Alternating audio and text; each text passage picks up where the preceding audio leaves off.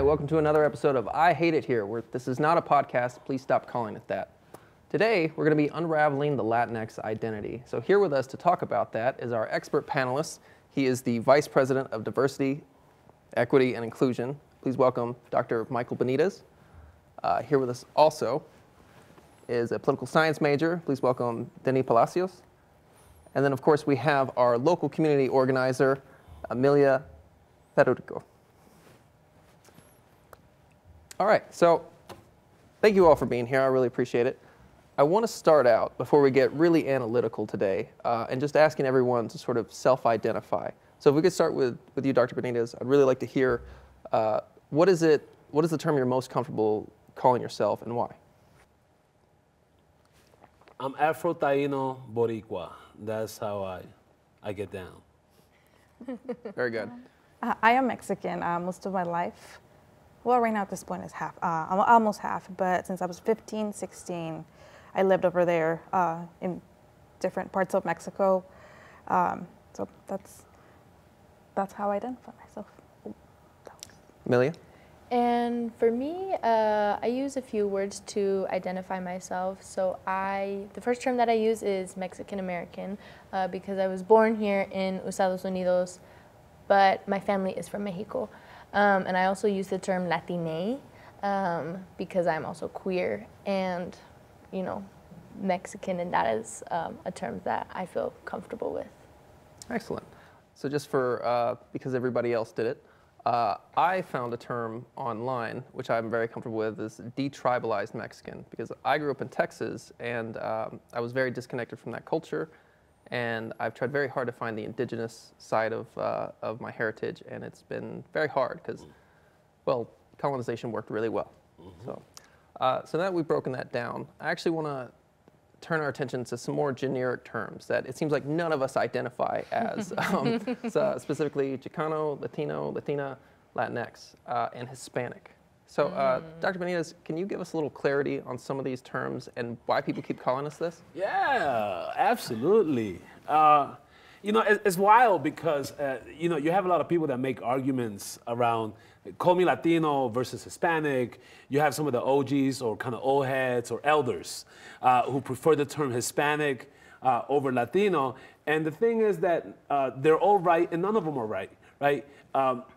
In the US, the first terms that were used to try to describe Spanish-speaking people was mother tongue, Spanish tongue, or surname, last name. Right? Then from there in the 1970s, a lady by the name of Laura Florence Hughes coined the term Hispanic as Spanish-speaking as a way to try to identify and capture this large body of people that for some reason they were confused we weren't all brown. Right? It matters, and part of it was related or tied to social services in the U.S. And then down the road, then Latino became a more popularized term because it describes someone supposedly who has the indigeneity, the Afro or blackness element of who they are, as well as of the Spanish, right? And all that combines for the Latino, but the reality is that Latino was a term that became a term in 1848 by a sociologist by the name of Francisco Balboa, who was trying to, you know, and this is post-independence, when most countries in Latin America started to gain independence from Spanish-Portuguese colonialism, came up with a term that was a more kind of romanticized, softer, and he claimed gentler, less barbaric way of colonialism. So the whole thing was an effort to find a continental, transnational identity that will keep sort of that Spanish identity intact in Latin America after most countries broke from colonialism and emancipated slavery. That becomes just real important to know. And then now you have different progressions, Latinx, and the X means something very particular, and we could, you know, get into that later. And then we have Latine, which also means something different. But, you know, Latino comes from Latium. Latium is the indigenous word for what is now Italy. Italy has nothing to do with Latin America. Hispanic describes a Spanish speaker as someone who speaks Spanish. It's not necessarily a culture, so it's all nuanced, complex, and super constructed. Yeah, no, thank you so much for breaking that down for us. My goodness. I want to turn the attention to Amelia because you identify as Latina. Can you be more specific on what is the meaning to Latinx to you, and what is the difference between that and Latina? Why is one for you better than the other? Yeah, so first of all, Latinx in Spanish is not grammatically correct. So you have a word that is not grammatically correct about the group of people that you're trying to speak about. And that word, to my understanding, was very much created in academic spaces, not including, you know, people on the ground, people in the communities. So it's in these very higher ups, like very academic spaces. You can't even say the word in Spanish. Like I wouldn't tell my abuelita, I wouldn't say Latinx, she'd be like, ¿qué? Because it doesn't translate. So it doesn't even, to me, it doesn't make sense to use it. And so that is why I use Latina, because you can say it in Spanish. And it is it's a very new term. And there are a lot of opinions on it. But the reason that I feel the most comfortable with it is because I haven't yet found another word that is gender neutral in Spanish. But Spanish is a very gendered language, which is also very hard. But then the history of Spanish also involves, you know, a lot of harm sometimes, especially in terms of like the way that Spanish came to Mexico specifically, because there was already like indigenous languages there before, you know, colonization. So language in itself is very, very complicated. But ultimately the reason I feel the most comfortable with the word Latina is because it is gender neutral, and I am somebody who uses in English they, them pronouns, and I am genderqueer, gender fluid. Denny, I just want to take it to you. I know you have some thoughts, so I don't have a direct question for you, but you know, based on your facial expression, I feel like you have some things to say. I think I'm just very grateful for these spaces where we get to have these conversations.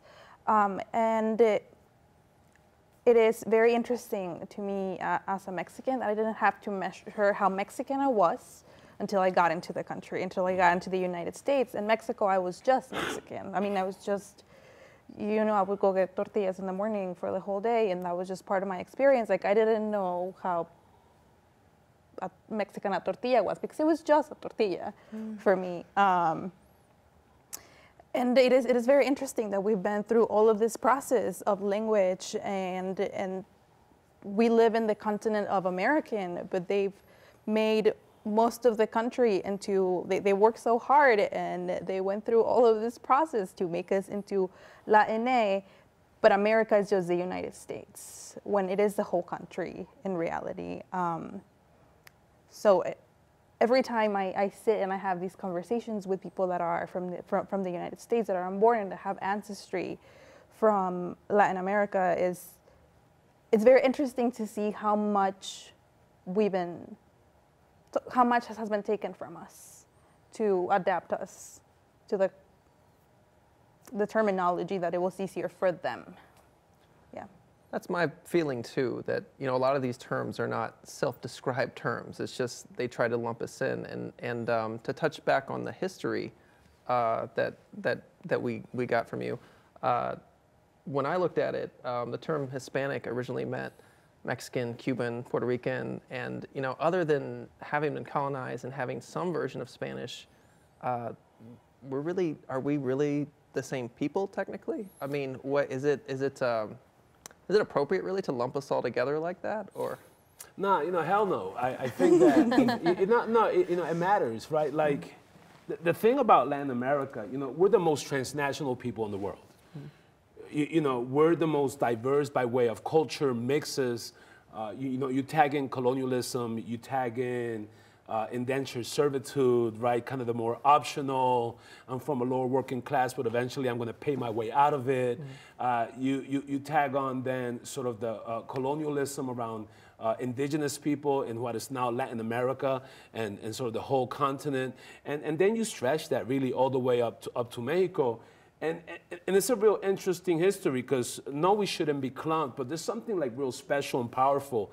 For example, like I identify as Latino politically. So if somebody's like, Mike, Democrat, Republican, Libertarian, I'm like, nah, Latino.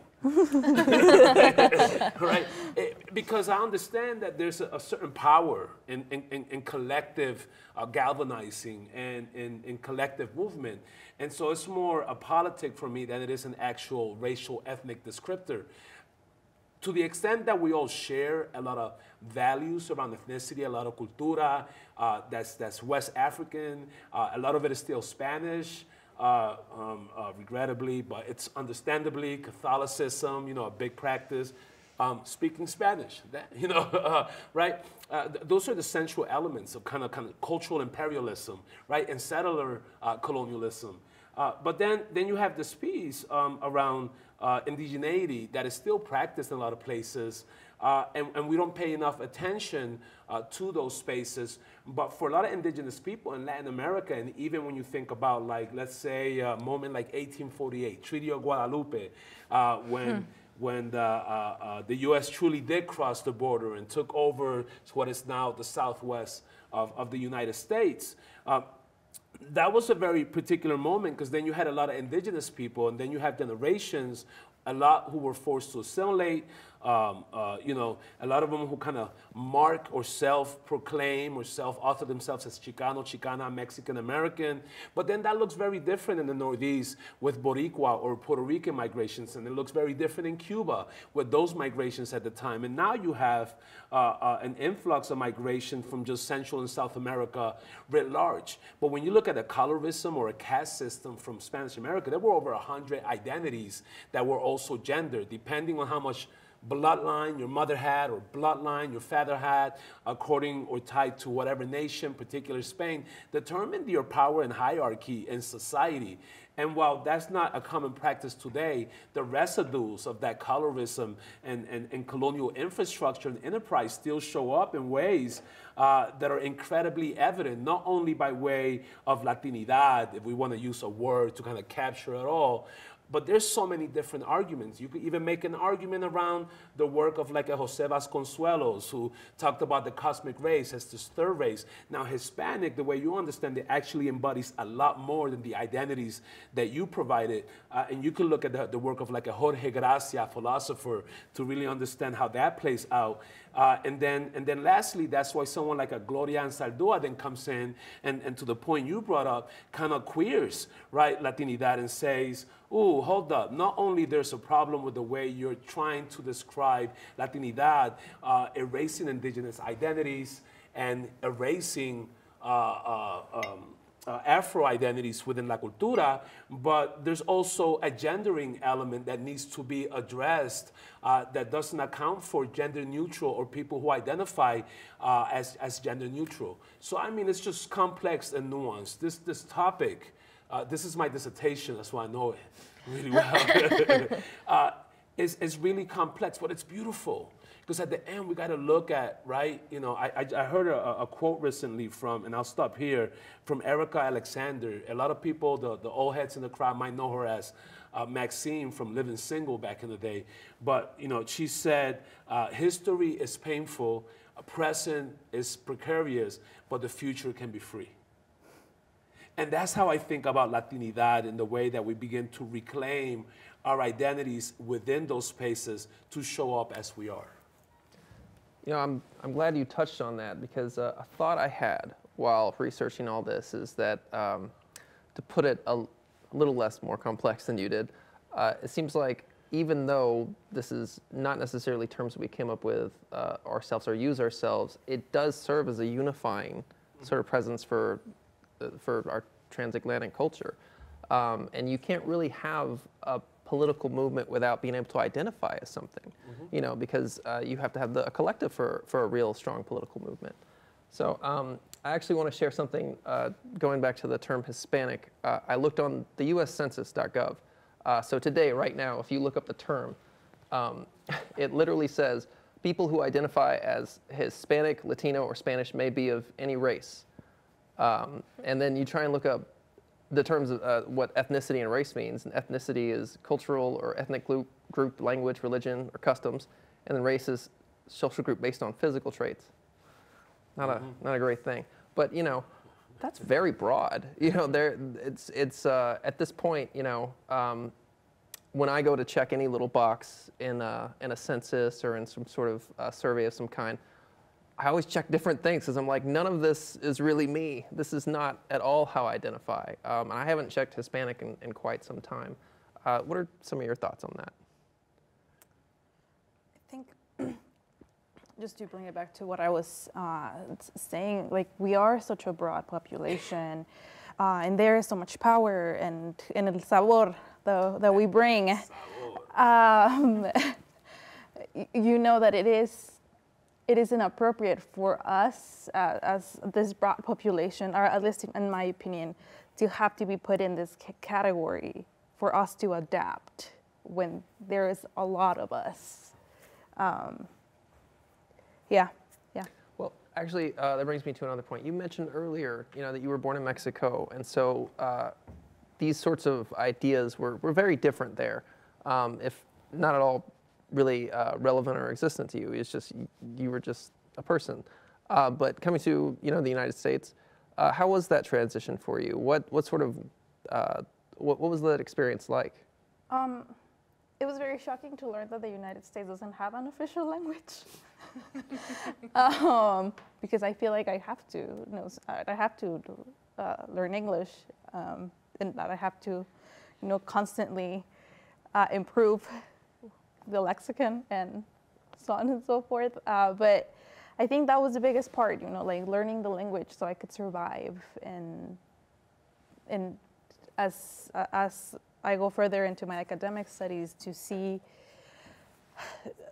the hierarchy of like English on top and like Spanish at the bottom, when there's a lot of us who speak Spanish in the country, and then us being a Hispanic Cervic institution, is just a constant awareness of, again, of everything that we have been taken advantage of.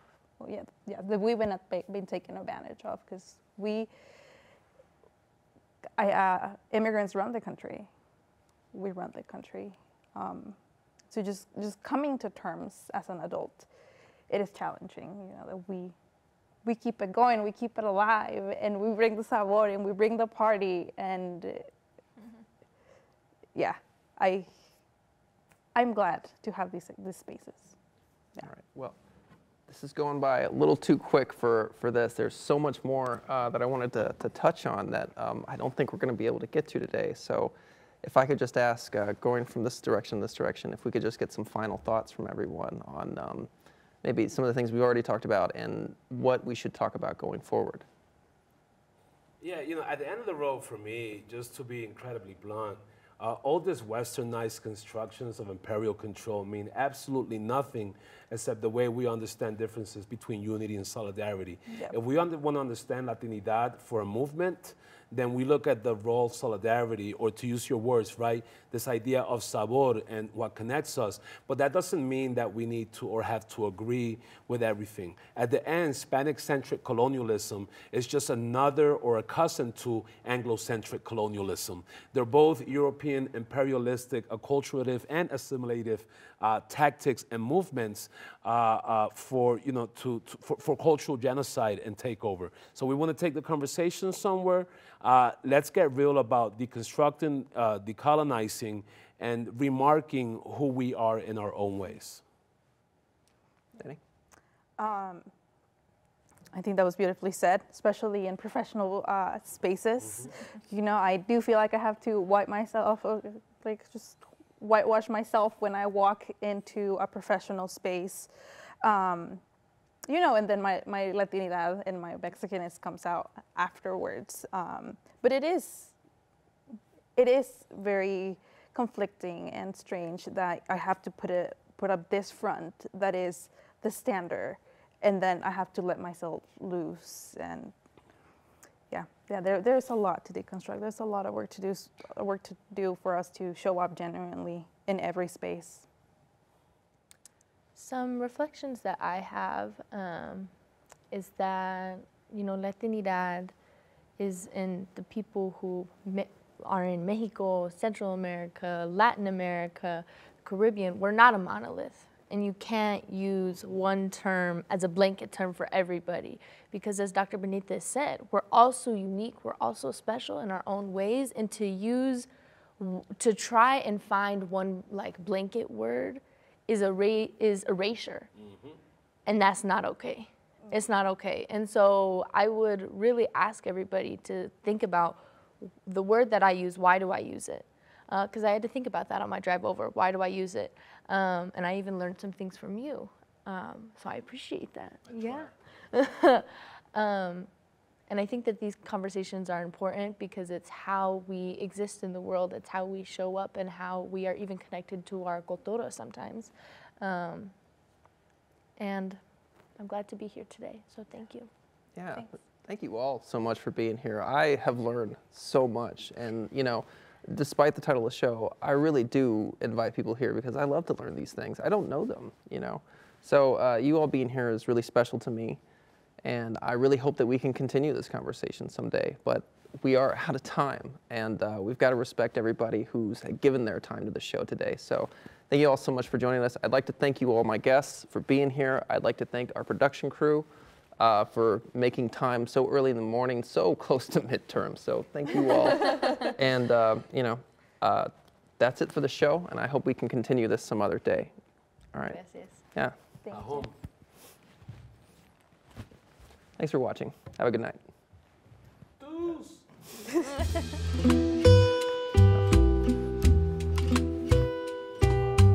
Okay. You want us to walk over there, or you want us to just? I'll just keep going. Guys, thank you so much for being here. Yeah, Honestly, this was terrific. Yeah, we can stretch out Let's now. dance. Yeah, you people. can stretch out. No, it's Somebody's fascinating. It's though, a lot of people don't even talk about Asian migrations and identities to Latin America, and people don't talk post-World War I, post-World War II, East European migrations, hence